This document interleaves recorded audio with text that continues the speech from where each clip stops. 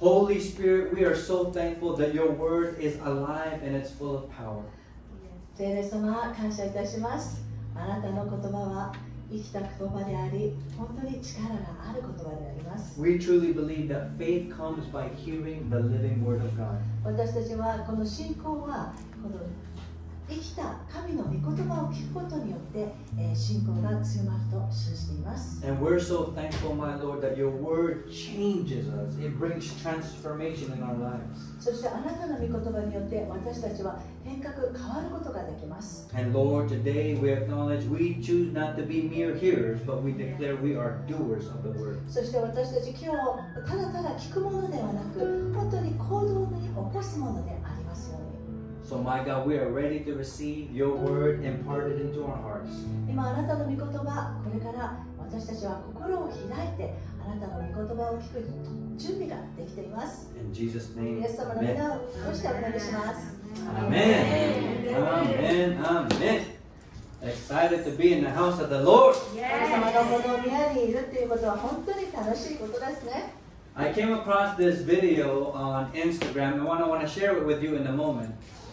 ちょっとしたらインスタグラムで、見つけた、なんかビデオをシェアしたいと思い It ま is す。 just a 1-minute video, 1分間のビデオなんですけども、but I was so blessed by the impact of this 1-minute video. この1分間のビデオが、与えたインパクト、それに本当になんか感動しました。 It is between a father and a son. この父と子のお話ですね。 So basically, this little boy, he was trying to achieve something, この男の子は何かを達成しようとしてたんです。 but he was having a difficult time, そしてでも彼はとても辛い時を過ごしました。 and he wanted to give up. そしてギブアップしたかったんですね。 But then the father started encouraging him, でもお父さんがもう勇気づけて励ましました。 and he actually led him to a confession, like speaking words of life over himself. そして、告白してもう本当に命の言葉を何回も繰り返しました。 And then it was then that he was able to achieve his goal.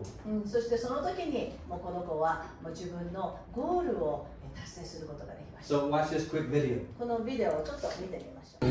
The top.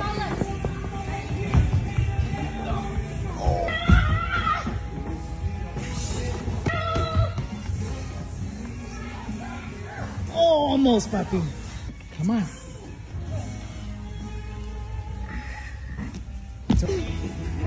See yourself in your mind making it. Say the following words. I'm powerful. Powerful. I'm fearless. Fearless. I'm unstoppable. Unstoppable. I'm incredible. Incredible. I'm fast. Fast. I'm strong. I'm strong. I can do it. I can do it. See yourself getting all the way up right now. Visualize it, and as soon as you're ready, you go and you give it 100%. As soon as you're ready, you go. Come on, get it. There you freaking go. Yes. Hang back for that video. It's a short clip, but it's amazing what people can do when you believe in them.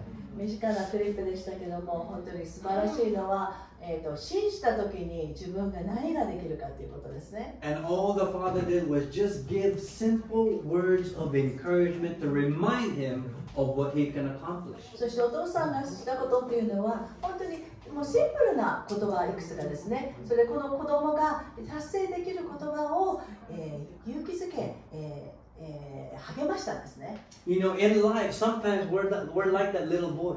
この私たちが人生を歩むときにこの男の子みたいなものですよね。 Right? We try to achieve something big and then we maybe fall short. 何かもう大きなことを達成しようと思ってるんだけど、なんかそういうことその前でとどまってしまう。 But then our Heavenly Father is right there to encourage us. でも私たちには天のお父様がもうすぐそばにいて私たちを励ましてくださいます。 That's the wonderful thing about the Word of God. It's alive. もうそれはもうこの神の御言葉の素晴らしいことっていうのはこれが生きた言葉だからです。 You can do all things through Christ who strengthens you.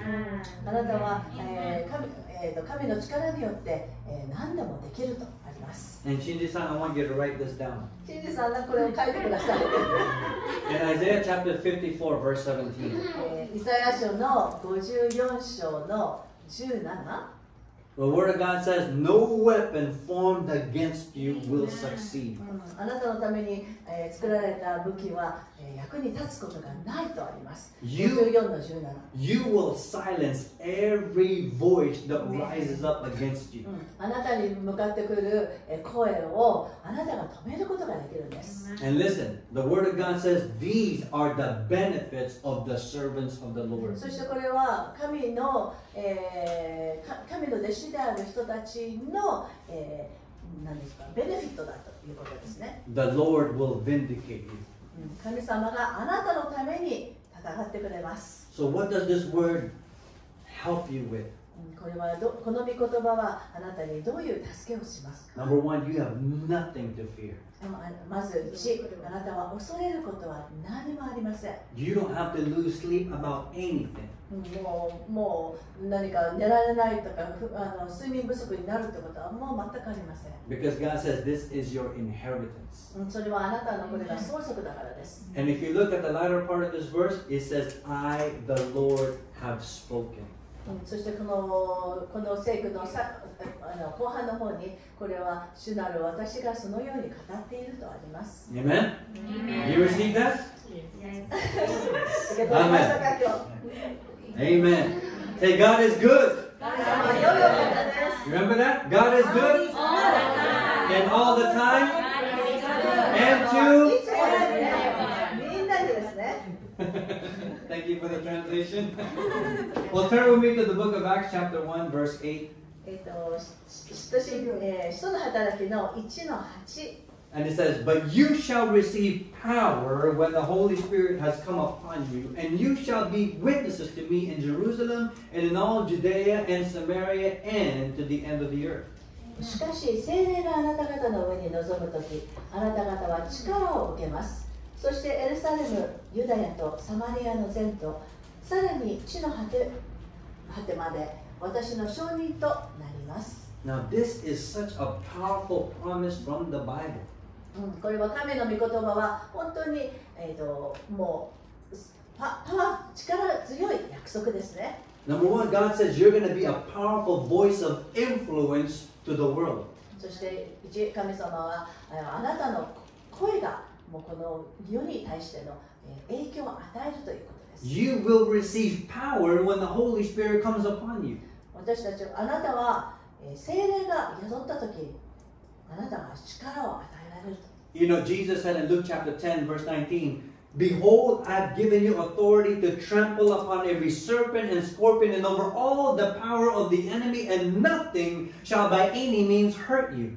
ルカにあります、確かに私はあなた方に蛇やサソリを踏みつけ、敵のあらゆる力に打ち勝つ権威を授けました。ですからあなた方に害を与えるものは何一つありませんと御言葉にあります。 How many of you believe in Jesus? イエス様を信じる方。 Amen. Now, in Mark chapter 16, the Bible says, These signs will follow those who believe in the name of Jesus. なので、マルコの方には、主の皆を、信じる者にはこれらの印が、続くとあります。 Listen, they will cast out evil spirits, and when they lay hands on the sick, they will be healed. 彼らは、悪霊を追い出し、そして病がある人に手を置けばそこで癒しが行われます。 So, according to this scripture, you have been destined to make a difference for the glory of God. なのでこの御言葉によると、あなたは本当に神様の栄光のために働くものと召されています。 Come on, turn to somebody and say, You have been called to make a difference. あなたは違いを作るために、変化を作るために召されてますよと言ってください。 Amen. 変化をもたらすために召されてます。 Now, this is kind of like that father encouraging that little boy. God is encouraging you. 先ほどのビデオのようにお父さんが息子を励ましていたように、イエス様、神様があなたのことを励ましておられ Now, ます。 how can we make a difference? By sharing the hope of the gospel with others. 私はどのようにしてその変化をもたらすことができるんですか？それは福音をシェアすることです。 Listen to this in Proverbs chapter 24, verse 11. It reads, rescue the perishing. Don't hesitate to step in and help. If you say, hey, that's none of my business, will that get you off the hook? Someone is watching you closely, you know. Someone not impressed with weak excuses. 今これはメッセージバイブルなんですね。下には、新化訳が書いてあるんですけども、メッセージバイブルを読みますと、滅びゆく者を救い、躊躇なく踏み込み助けよとあります。そんなこと私には関係ないと言えば、それで済まされるのでしょうか。 Now, 誰かがあなたをよく見ていますよって弱い言い訳に感心しないお方が。 Now I want us to declare this together. It's going to go up on the screen. No more excuses. I was born to make a difference. これを一緒に宣言してください。もう言い訳はしない。 Ready? 1, 2, 3. No more excuses. I was born to make a difference. 私は変化をもたらすために生まれてきたのです。これは宣言してください。もう言い訳はしない。私は変化をもたらすために生まれてきたのです。 Amen. Amen. So we are to rescue the perishing. なので私たちは滅びゆく者を救うのです。 Who are the perishing? この滅びゆく人たちっていうのは誰のことですか？ Those that are broken and rejected. もう本当に砕かれて、もう本当に否定されている人たちのことですね。 Those that have been abused and are lonely. もう本当に寂しい、もう孤独な人たち。 Those that are hopeless. もう絶望的な希望がない方。 And those that are your neighbors.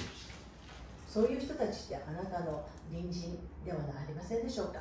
We are all on a rescue mission for souls. 私たちはこの魂のレスキューするミッションにみんなが参加しているんですね。 Listen, it's not about just doing nice things for others. これはただただ人々に良いことをするだけではありません。 Because that alone won't save their soul. それをするからといって魂が救われるわけではありません。 You must share the gospel. 私たちは、福音をシェアしなくてはいけません。 That's the only way salvation comes into a person's life.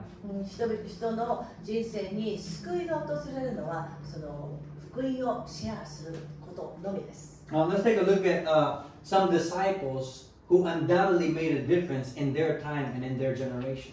いくつかの、聖書の中の、人、その時に、何か違いを変化をもたらした人のことをちょっと見てみましょう。 One characteristic that we find in the book of Acts 2 church is their undeniable commitment to prayer and fearlessness in sharing the word. この使徒の働きのところに出てくるこのチャーチではもう本当に、祈るということ、そしてそれにもう忠実であった、それにもう委ねてたということですね。そしてそこには恐れがありませんでした。 In Acts chapter 2, verse 1 to 4, it reads like this. When the day of Pentecost had fully come, they were all with one accord in one place. And suddenly there came a sound from heaven as of a rushing mighty wind, and it filled the whole house where they were sitting. Then there appeared to them divided tongues as of fire, and one sat upon each of them, and they were all filled with the Holy Spirit and began to speak with other tongues as the Spirit gave them utterance. 2章の1から4です。50節の日になって皆が同じ場所に集まっていた。すると天から突然激しい風が吹いてきたような響きが起こり、彼らが座っていた家全体に響き渡った。また炎のような舌が分かれて現れ、一人一人の上にとどまった。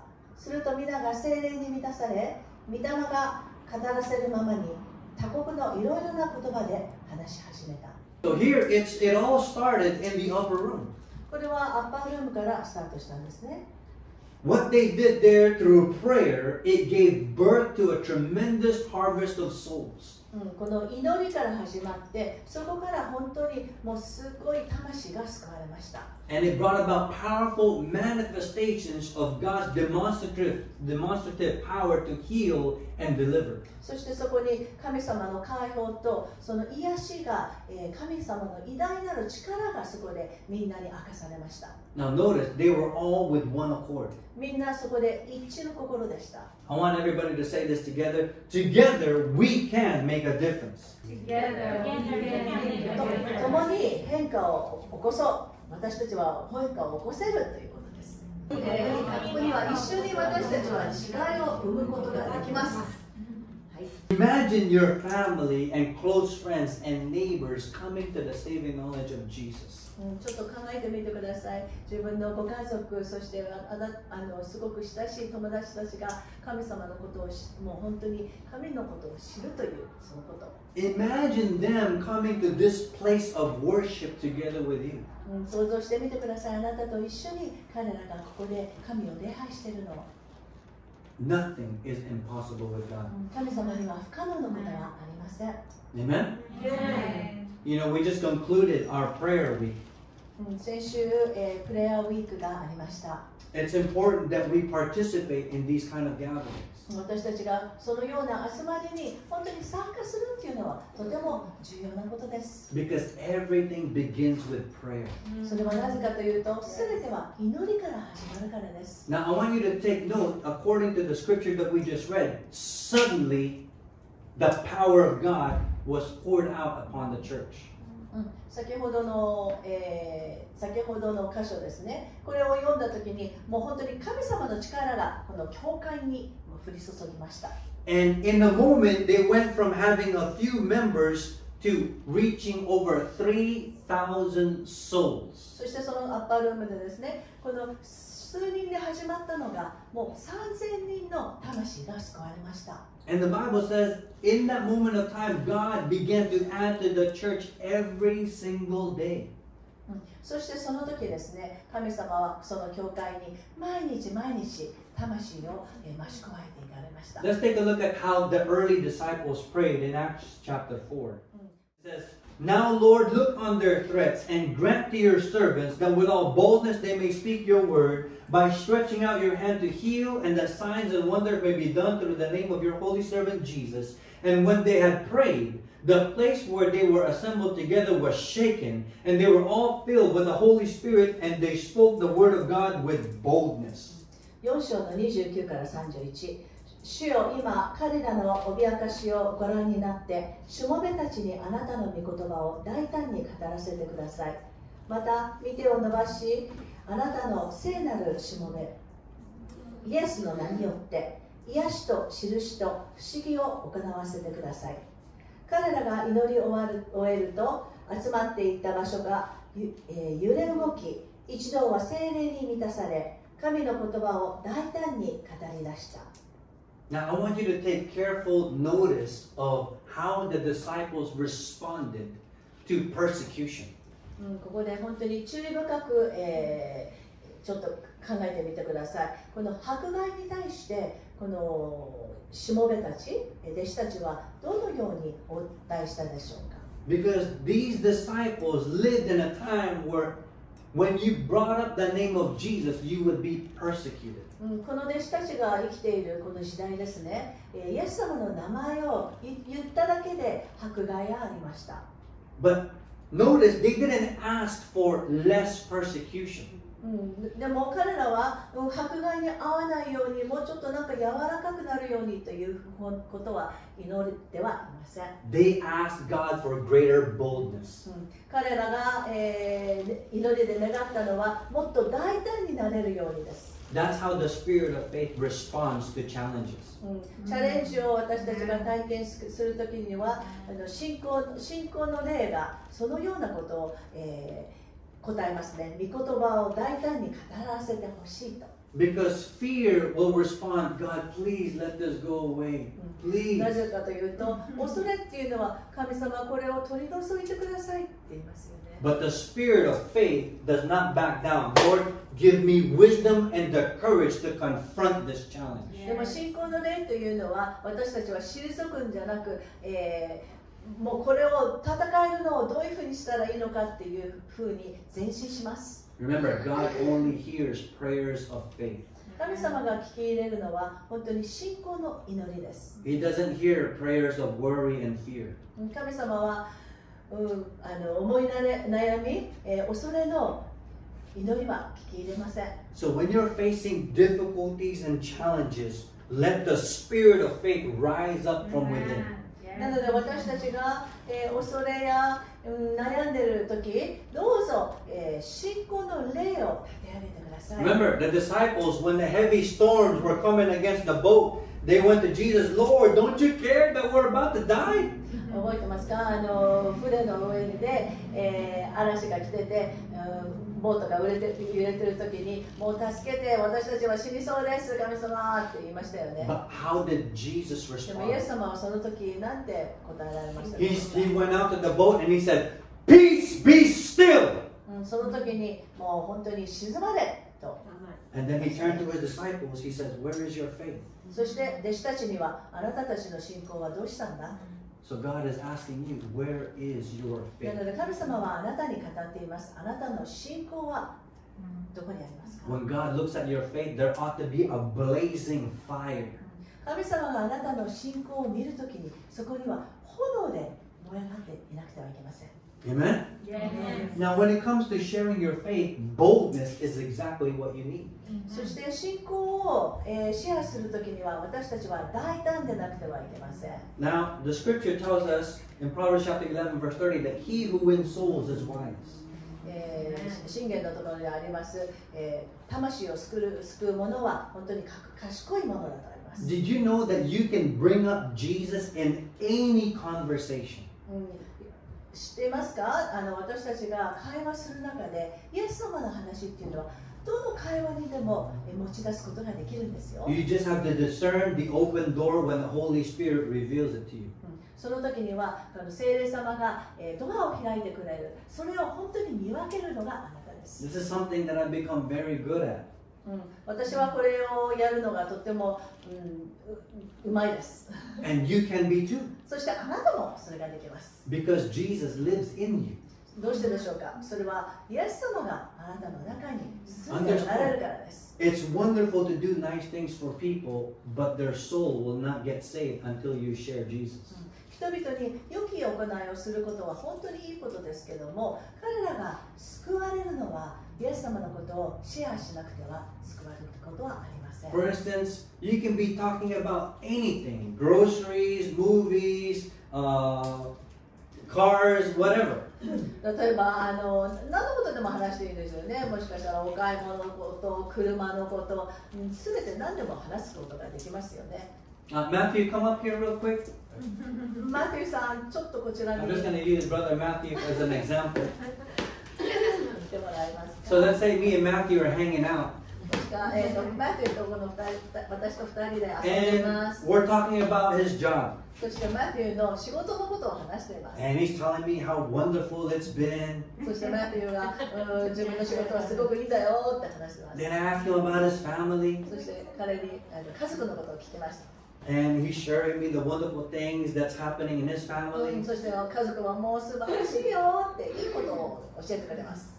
I don't know, come up with a topic. Miho-san. So they come up with, what are we talking about? Me and Matthew. 今、 Give me an マ example. ティと私は何を話してるんでしょうか？神様の栄光について仕事を通して神様の栄光 God's glory through work. Okay, well, I haven't shared with him the gospel yet, but まだね、まだLet's say シェアしてないんですよ。 traveling. Okay, it could be traveling. もしかしたら旅行ね。 So anywhere in our conversation, 私たちのその会話の中で、 I can ask this question. このような質問をすることは可能です。 Hey, Matthew, man. I know it's kind of off topic, but you know, I was just impressed in my heart to ask you this question. なんか今話してるトピックとね、なんかちょっと違うかもしれないんだけど、ちょっと心に入ったので、これを話したいんだ。 So you can say two things. Number one, has anybody ever shared with you how much God loves you? 2つのことをシェアできると思います。1つは、マティはあなたに神様があなたのことを愛してるっていうことを誰かからシェアしてもらったことありますか？ Number two, you can ask this question. Number two, Have you ever experienced the joy of personally knowing Jesus Christ? 神様を本当に個人的に知るっていう喜びを体験したことありますか？ Now, those two questions do one thing. この2つのクエスチョンは1つのことを達することがです。 You can ask one or the other. もうこのどちらの質問でもいいんです。But the moment I bring up God and the name of Jesus in the conversation, the presence of God comes right there. そして私自分が、この神様のことを話し始めるとき、もうそこに神様のご臨在が現れる。And then the Holy Spirit gives me a window そして聖霊様がこのよう to に share with him the good news. 窓を開けてくださって、マティウと、福音をシェアすることができ How ます。 about a hand clap for Brother Matthew? Thank you. But this is where faith comes in. ここに私たちの信仰が現れるんですね。You know, one of the most maybe intimidating moments in me sharing the gospel was with my dad. 私が、臆病になってゴスペルをシェアした時っていうのは自分の父親です。Because I didn't grow up with my dad. I grew up with my mom. 自分は父親と育ったんじゃなく、お母さんと育ってきたから Because they で had す。 separated early on. もう自分が幼い時にもう別れたからです。 Sharing with strangers, no problem. なので、誰も知らない人と、シェアするっていうのは何の問題もありません。 But this was my dad. でもこれは自分の父親。 I was up all night もう praying. 夜通し寝てました。祈っていました。 Lord, give me courage to share with my dad. お父さんとシェアできるように神様、勇気と、励ましください。 And then I approached him and said, Dad, you know, can I share something from my heart? そしてお父さんに向き合って自分の心にあるものを今シェアしていいですか？ And you know, we sat down and then I began to share with him my testimony. そして私の証をシェアし始めました。 And he accepted Jesus Christ into his heart. そしてその時心にイエス様をお父さんは受け入れました。 And I remember, you know, when he received Jesus genuinely from his heart, we hugged for a long time. 本当に心からイエス様を受け入れた時、本当に長いハグでした。 And the Lord said to me, all the years that the enemy stole from you regarding your relationship with your father, I restore right this very moment. そしてイエス様は神様は言いました。この長い間、敵が盗んだあなたと父親の間の長い時間、今ここであなたに回復すると It 言わ was れまし one of た。 my most treasured times of sharing the gospel. もうこの時って本当にもう何よりも価値があるこの、証をした、時でした。 And today I have a great relationship with my そし dad. て今お父さん、父親ともういい関係でいます。 Sometimes he asks me for spiritual counsel. そして父親から、スピリチュアルな霊的な、アドバイス、カウンセリングを自分に聞いてきます。 But you know what I love about that is I am at peace knowing that when my dad crosses over to eternity, his home is heaven. でも私の心に平安があるのは、もう父が、この世を去るとき、彼が行くところは天国だということが分かります。 I am at peace because I shared Jesus Christ with my entire family. 私は平安があるのは、もう家族の全員に神のことをもうシェアして終わりました。 So my question is, are you a make a difference disciple of Christ? なので私のクエスチョンは、あなたは変化をもたらすキリストの弟子ですか？ I believe that you are. あなたがそうであることを願います。 Understand, every time you speak the holy name of Jesus, God's presence comes. あなたがイエス様の聖なる皆を語るとき、神様のその臨在はそこにすぐ現れます。 I'll close out with this scripture, and it's Galatians chapter 6, verse 9, the Passion Translation, and it reads, And don't allow yourselves to be weary in planting good seeds, for the season of reaping the wonderful harvest you planted is coming. そして良い種をまくことに、これ今、パッショントランスレーションなんですね。で、今出てるのが、新海訳なので、それを直接訳しますと、そして良い種をまくことに疲れないようにしましょう。あなたが植えた素晴らしい収穫を刈り取る季節が、やってくるからです。Listen, do not quit at the border of your breakthrough. もうブレイクスルーをもう超える手前のこのボーダーのところで、境界線のところでストップするのはやめましょう。Don't get discouraged or give up. そこで絶望して、失望しながらそこでギブアップするのはやめましょう。 Maybe you've been believing God for the salvation of your spouse or family member. もしかしたら自分の伴侶、家族のメンバーのために、の救いを願っているかもしれません。 Maybe you've been believing God to reach your family and your friends. そして神様にもう家族の全員、そして友達をリーチすることを願っているかもしれません。 But continue to speak to the mountain, whatever obstacle it is, to be removed. でもいつもその山に語ることを忘れませんように、そのすべての、妨害ですね、妨げるものはそれを、山に向かってどかさなくてはいけません。 Reminds me of a story during the gold rush. ゴールドラッシュの時の頃の、話をちょっと思い出します。 There was a man who had been mining in the mountains of Colorado. コロラド州で、採掘をしていた、男の人がいました。 He had invested everything that he had, and he had been mining for gold for several months. もう自分の持っているものをすべて投資して、採掘をもう何ヶ月もしていました。 But after several months, he quit his job and he sold all of his mining equipment because he didn't find any gold. でももう全く金鉱が見つからなかったので、彼はそれをやめて、もうその自分が持っているその機材を全部売ってしまいました。 And so the man that he sold his equipment to picked up where he had left off. そしてこのもう諦めて売ってしまったその人の、機材を買った人がこの最初に、採掘してた人がストップしたところでもう一回、掘り始めました。 And the new miner was advised by his engineer that he was only 3 feet away from gold. そしてこの、新しい鉱夫ですね、その人はこのエンジニア、この技術士の人にもうその前の人が採掘してたところから3 feet? 1 meter? 6 meters. 6 meters?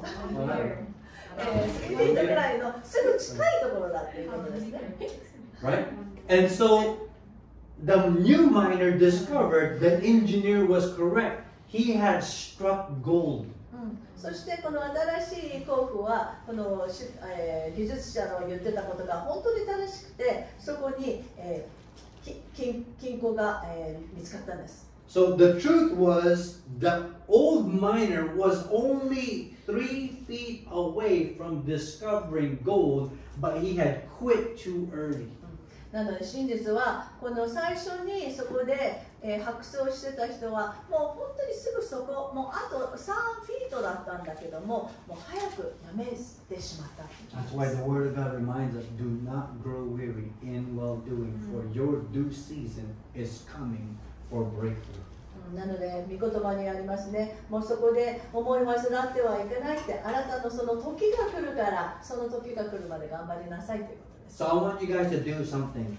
ちょっとこれやってほしいことが皆さんにあり I ます。 want you to think about 3 people that God has placed upon your heart to reach for our Easter service. このイースターサービスに神様が皆さんに言っている3人の人、その人のことをちょっと思ってもらいたいです。 You have all been called to make a difference in their lives. 皆さんはその3人の人たち、ね、に対して何かを、変化をもたらすために皆さんがいるのです。 And it begins by the strategy that we call prayer of 3, praying for these 3 people every day until Easter service. そしてこの私たちがやっているこの戦略ですね、Prayer of 3、3人のための祈り、これが本当に効果的なので、イースターサービスまで、イースター礼拝まで必ず一人一人皆さん3人の人を名前を挙げて、それをお祈りする、その方たちのためにお祈りください。 Now, how many of you eat at least 3 meals a day?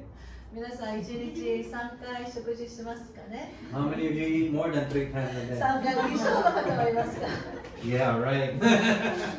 Okay? So, every time you eat a meal, breakfast, lunch, or dinner, take a moment to pray for these なの three. で毎回食事するときですね、朝昼晩ともうちょっとだけでもこの3名の方のためにお祈りください。 It could be as simple as, Father, I lift up to you this person, this person, this person. I apply the blood of Jesus. I thank you that they will be open to my invitation to come to our Easter もう service or 本当 life. にシンプルなものでいいですよ。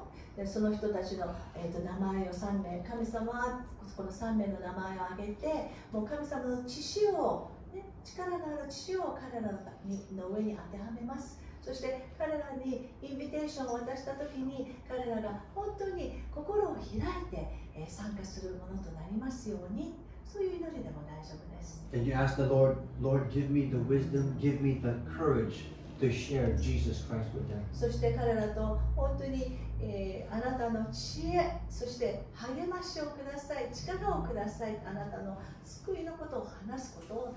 Then you thank the Lord for the food. そして神様にその時に食事のことをもう感謝しますよね。 And what do you say? Itadakimasu. And you eat. 感謝します。 Amen? Amen. Let's pray. お祈りいたします。 Heavenly Father, I thank you, Lord, that your word is alive. 愛する天のお父様、感謝いたします。あなたの御言葉は生きた御言葉であります。 I believe your word moves your people to action. このあなたの御言葉が一人一人を本当に行動を持って、アクションを持って動かしてください。 My God, you said power shall come upon them when they receive the Holy Spirit. あなたの御言葉が言っています。私たちが聖霊を望んだとき、聖霊の力があると。 And you've declared that they shall be witnesses everywhere that they go. そして一人一人がどこへ行くのもあなたの証人になると。 I thank you, my Lord, for these mighty prayer warriors and soul winners. 感謝します。神様、この一人一人があなた、もう本当に偉大なる祈り人であること、そして魂を救うものであること。 Let there be an undeniable desire to win the lost. このまだロストしている人々の魂を救うことを本当に拒否するものでないものでありますように。 And I thank you, Lord, as they maintain discipline in prayer, you will manifest your power. そして私たちがあなたに祈りをすることに忠実であるとき、あなたの力が現れることを感謝いたします。 We pray, Lord, that come Easter service, there will be a great harvest of souls. このイースターの礼拝の時に多くの魂が救われることを感謝いたします。 I lift up to you the three people that you placed upon their heart. この3人の祈り、この3名をあなたの御手に委ねます。 I pray, Lord, that they would come to the saving knowledge of Jesus. 彼ら一人一人があなたの本当に救いの、知識を得ることが、救いに預かることができますように。 As they encounter the cross, they will receive Jesus as their Lord and Savior. もうあなたの十字架を本当に知るときにあなたが救い主であることを信じます。 Now, Lord, place your hands upon these, your sons and daughters. 神様、あなたの息子、娘の上にあなたの見ておいてください。 Give them the wisdom to speak words of encouragement to those that you place upon their hearts. 一人一人の心に今ある方々の上に、どうぞここにいる者の心に、あなたの知恵をお与えください。 Give them courage to share the good news of the gospel. 福音の本当にグッドニュースをシェアする、大胆さをお与えください。 In Jesus' name. イエス様の皆を通してお祈りします。 Amen. Amen. Amen.